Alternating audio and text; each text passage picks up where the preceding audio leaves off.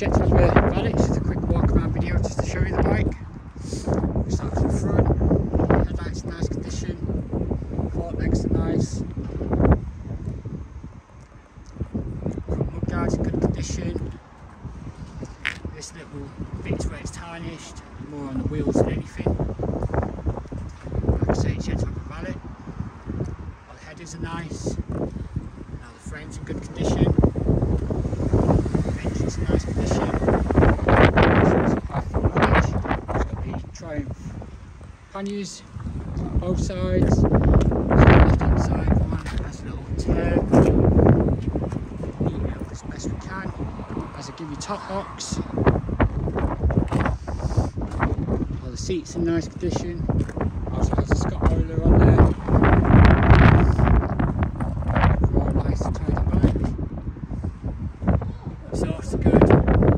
The engine casing's in nice condition.